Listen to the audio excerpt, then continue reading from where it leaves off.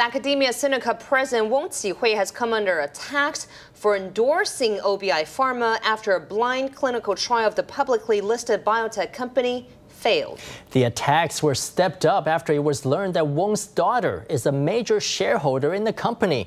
And KMT lawmakers contend Wong was guilty of a conflict of interest.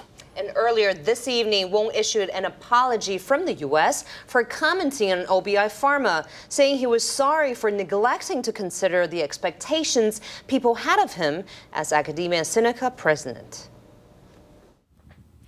At the end of February, OBI Pharma announced that clinical trials of its new breast cancer drug had failed to reach clinical significance. But Academia Sinica President Wong Chi-huey still endorsed the company's product.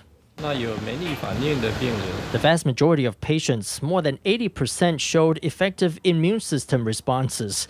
From a vaccine perspective, that's a very exciting development.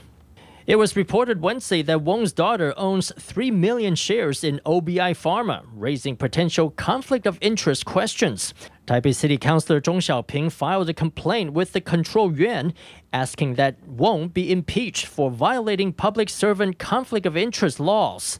But there is no evidence that the Wongs were involved in insider trading, as has been alleged.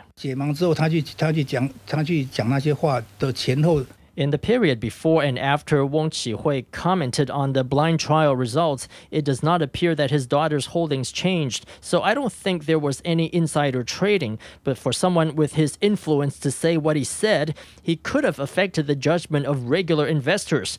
The most likely violation would be for spreading rumors with the intent to influence trading prices under the Securities and Exchange Act.